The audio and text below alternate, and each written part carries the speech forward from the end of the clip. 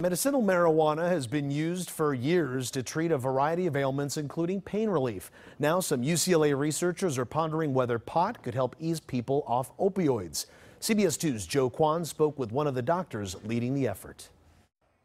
Cannabis probably can certainly help with pain. But UCLA professor of psychiatry, Dr. Timothy Fong, says it's unclear what type of pain marijuana could treat. For instance, back pain, headaches, stomach pain. Doctors have been prescribing opioids to treat those types of pains and other kinds. Opioids relieve suffering, physical and mental. But whether pot can do the same thing is something Fong says UCLA's new cannabis research initiative hopes to one day find out. How can we use cannabis in a way to, number one, protect individuals from addiction, and number two, potentially use it as an idea to reduce the scourge and negative consequences from the opiate epidemic. Dr. Fong is an addiction specialist. He says right now researchers at the university are just talking about ways to study those things. You can eat it, you can smoke it, and with that in mind, there are a lot of very interesting potentials that can be used for it. One doctor on the team has suggested using this vaporized cannabis to conduct a study with patients who have been using opioids for a few months. A vaporized technology might have the ability to deliver more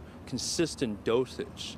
It might also be regulated easier. Dr. Fong says the biggest hurdles to getting that idea into a lab would be time, money, and staff, but he does expect to start a study this year. He says the limited research that does exist shows THC and other cannabinoids in the body can be pretty effective for pain control. The same limited research also found marijuana users can also fall prey to the same problem associated with opioids. We know for certain it can cause addiction. So he says whether weed can wean people off opioids is still far from answers. Maybe one day we'll know.